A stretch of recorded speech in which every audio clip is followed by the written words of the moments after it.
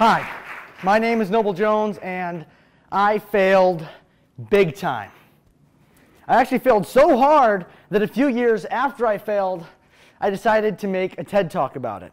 But let me catch you up to that point first. See, from preschool until 6th grade, I attended a Montessori school. Some of you may be familiar with the unique perspectives of a Montessori school. Maybe you've heard of it before, or maybe you think Montessori is a type of cheese. That's okay. Let me briefly explain the methods associated with this style of education. In a Montessori school, students essentially teach themselves.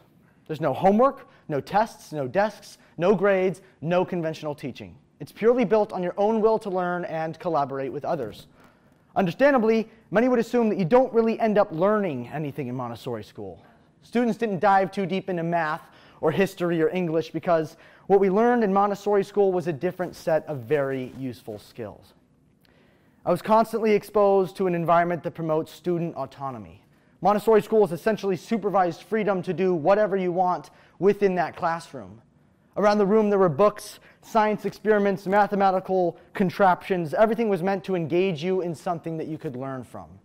My ability to be decisive whilst also making the best decision for myself was being exercised every single day, which allowed me to find and refine my own methods of personal productivity. I was also able to discover myself and my own interests early on by engaging my creativity. Some of the personal projects that my friends and I invested our time into included a Greek mythology board game, a comic book about an edamame bean with superpowers, and a 30-minute long short film adapted from that comic book, which my mother kindly spent hours sewing together some very interesting costumes for. My social skills were constantly exercised as students were encouraged to work with others and ask fellow students for help whenever we needed it. We had this thing called snack time, where 2 students at a time could have a snack and take a break. Of course, it very often turned into an 8-person team huddle, but I just remember it becoming second nature for me to ask my friends if we'd like to discuss our project over snack time in the future. Leadership played a massive role in students' day-to-day activities as well. For example, every week there was this thing where 6 to 8 students from any of the grades were randomly selected to be that week's hot lunch cooks. It was like the Hunger Games. The cooks would go to a grocery store with a teacher to get ingredients and then return to the school to cook an entire meal for everybody. The honor of serving that food to my fellow students, as well as eating it myself, felt amazing. Now, I remember talking with my friends who went to a traditional school. They would always talk about their grades or the teacher that was giving them a hard time or the project they had to work on, and then I would chime in with stories about the huge batch of pasta that I cooked for my entire school. No, my Montessori school only went up to 8th grade, so I always knew that one day I'd have to find out what those letters were that defined students' abilities, but it never really hit me until 6th grade. As 5th grade was wrapping up, my parents separated and my dad moved to South Pasadena. It was around halfway through 6th grade that we began discussion about potentially moving schools. As the idea worked its way into conversation more and more frequently, I eventually started to realize that my time at Montessori school was coming to an end. It felt weirdly sudden because in the span of a couple months, my parents divorced and I was now required to count the finite amount of days until I would be switching to an entirely different form of education. That summer was hard. I remember doing some extensive research on how to use a locker, how to operate a personal email, what a backpack is for, and the odds of being bullied, which were a lot higher than little Noble had expected. Everything felt so foreign to me. I just remember the first day of school coming around and I was lost. I remember holding my little card that had all my classes on it, and I was so confused because there were 6 different rooms on there. It made no sense. Why do you need that many rooms? Of course, I had no idea how to find any of them, so of course I approached an adult and, like I was a tourist, asked for directions. I got into Miss Williams' first period science class and began walking around looking at all the skeletons and jars of random lifeless matter. To me, the day had started and I was doing what I was supposed to do. But of course, as the bell rang and I was the only one wandering around the room as every other student was seated watching me, I caught the hint that I was possibly doing it all wrong. So I took a seat next to a couple random students and immediately struck up a conversation. But of course, the classroom isn't for conversation, which I happened to learn as poor Miss Williams, very nicely, but constantly asked me to keep myself on a low volume setting. My remaining classes for the day looked similar. It was a lot of talking and dozing off, and this was the first time I ever questioned whether the clock was moving backwards, forcing me into a limbo of some sorts within those classrooms. I just remember getting my first homework assignments. I came home and quite literally threw them away. I didn't feel like doing it, so therefore I didn't have to, right? Well, the falsehood of my ways very rapidly became apparent to me as my teachers pulled me aside and asked why I wasn't doing the mandatory work. Mandatory. That is just no fun. Tests became a beast that I just could not tame. I remember talking out loud to my fellow students on my first test, asking for help on the answers. The fear in those students' eyes as they ignored me, I will never forget. Desks became a problem too. I just could not sit still, and going to the bathroom sucked even more. No longer could I put my bathroom name tag on the bathroom board and leave whenever I wanted. I now had to raise my hand and practically announce to the class that I had to go. As the first semester of 7th grade wrapped up, grades officially came in, and I found that in every single one of my classes I had a very solid F. To the students listening, I know this is nightmare material. I just remember when my parents caught wind of my grade reports over winter break, they actually did something I will always be grateful for. They didn't sit me down and scold me because they knew how challenging this change really was for me. I just remember my father asking me a very simple question. What are you going to do about it? I took that question to heart and made them a promise that by the end of the second semester, I would have good grades. So I had to start somewhere, and luckily I had an entire winter break to prepare. Here's the thing. Failure sucks big time. Everybody knows firsthand how true that is. As weird as it is, it's a lot easier to sit in your own failure than to do something about it. But it's important to remind yourself that everyone experiences failure. Sometimes we look up to the people we look up to, and we compare ourselves. But that's the thing. You're looking up to them for a reason. They got there for a reason.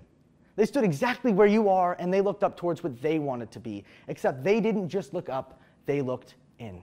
It's so crucial to remind yourself that the failure you're experiencing is a part of the process and is bringing you closer to your goals. So many people hear the word failure and are revolted by it, but remind yourself that failure is also progress. And without progress, you're never going to succeed. I sent out a couple surveys to SPHS students regarding failure and gathered over 200 responses. Of the students surveyed, nearly 50% would rather avoid failure than ever accept it. 15% fear failure altogether and would avoid it at all costs. It's only 29% that are willing to accept it. See, failure is not something to be avoided or feared because each time you fail, you learn and you grow and you discover. Failure is just the optimization of your success. Now, I also asked those same surveyed students what their definition of success was. Some of the most popular answers included money, getting good grades and passing school, happiness, achieving a goal, and not failing. Well, everybody always has their own definitions of success, but I think one thing that should stay true among them all is that success is not the attainment of a single goal, but rather the continuous efforts to improve and achieve personal feats. Success isn't the absence of failure, but rather the culmination. I mean, I failed big time. The word fail was quite literally written all over my report card. But do I regret that? No. Because if I never failed those classes, I never would have challenged myself to pass them. I took that winter break to remind myself that those grades didn't define me. Just because I failed those classes doesn't mean I'm going to fail every single class for the rest of my life. It doesn't even mean I'm going to fail just one more class, because that is all up to me. That's all up to what I'm going to do about it. And I chose to do something about it. With failure, it's important to note mistakes. So many people turn the reflection of their failure into a chance to ruthlessly destroy themselves from the inside out, but don't mentally knock yourself out. All that does is sink you deeper and deeper into the failure. You aren't getting anywhere. It's self-destructive. It's also extremely important not to reach the exact opposite of that. A pretty sneaky way people avoid failure is with blame. They have to pin their failure onto something external. As Brené Brown puts it in her book, The Gifts of Imperfection, our first response to pain, ours or someone else's, is to self-protect. We protect ourselves by looking for someone or something to blame. Maybe you unfortunately got a bad score on the SAT. Some people will blame the students around them for sneezing and distracting them, or blame the proctor for starting a few minutes too late. You see, blame pretends to take the weight of failure off of you, when in reality it's just preparing you to make the same mistakes next time. Other people's immediate reaction to failure is to disqualify certain reasons. They write off the fact that it could be because they got 4 hours of sleep the night before, or that they didn't study enough, because they don't want to have to change those things. You see, reflection requires a simple and careful analysis of what happened. We need to reach the middle of these two extremes. Instead of stumbling and falling into your own harsh self-criticisms or completely ignoring the fact that you had anything to do with your own failure, we need to accept the reality of our current failure with the image of our future success. We need to note the mistakes honestly and make it our mission not to avoid them, but rather to improve upon them. I also took that winter break to talk with my parents. I listed all of the reasons I thought I was failing my classes. Now, my list did not include a bunch of personal insults like I suck at studying and I'm bad at math. They included things such as I need to find a way to make studying a habit. I need to get extra math help. I noticed that I wasn't holding myself accountable for my work. It still felt optional. I needed to find a way to consistently do my work regardless of whether or not I wanted to do it. I needed to develop my discipline. The thing is, sometimes we get lost in failure, listing all the reasons that we didn't succeed rather than honing in on the ways that we will succeed. Failure is a weight that you don't need to carry for the rest of your life. At some point, you must take what you need and leave what you don't. Revisit your goals. What are you working towards? Why are you striving to do this? How are you working towards this? Is your approach working? Well, I was working towards bettering my grades. I was striving to do this because I wanted to be a good student. I wanted to succeed in my education. How was I working towards this? Well, at the time, I wasn't really doing anything to work towards this. That's a dead giveaway as to why I wasn't getting anywhere. Luckily, reflecting on the reasons why I was failing led me exactly to what I needed to do moving forward. Was my approach working? Well, obviously not, but this can be much harder to answer sometimes. Because as I add and take from my approach, its effectiveness will fluctuate. This is exactly what failure is for, though. Finding what to add, to take, to change, or to keep the same. See, revisiting your goals with all of this in mind can instill a motivation that will push you past your success with more experience, knowledge, and understanding of your success. You know, sometimes we fail and then use that failure as a basis for all of our future attempts. This can lead to us not taking necessary risks. From my surveys, I gathered that the top 3 areas students are most likely to be reluctant to take risks in are education, academics, personal life, and relationships. Taking risks is so vital, especially in academics for us students. You see, so many people worry about hitting a certain mark for colleges or maintaining something within the norm to ensure that they look good, but taking a step outside of that norm, in your own direction, finding passion and success outside of that norm is what not only brings you closer to your interests and true passions, but also makes you stand out. You know, as the second semester of 7th grade came around, I knew I needed to take some academic risks and choose to try my hardest to discover my own methods, regardless of whether it would end up working out or not. I used what Montessori had taught me as the basis for my plan to change my ways and succeed. I think the biggest thing that Montessori taught me is that it's okay to ask for help. Sometimes you just don't know what you're doing. But if you want to know what you're doing, it could help to ask someone who knows what they're doing. Once again, Brene Brown provides some insight here as to the fact that somehow we've come to equate success with not needing anyone.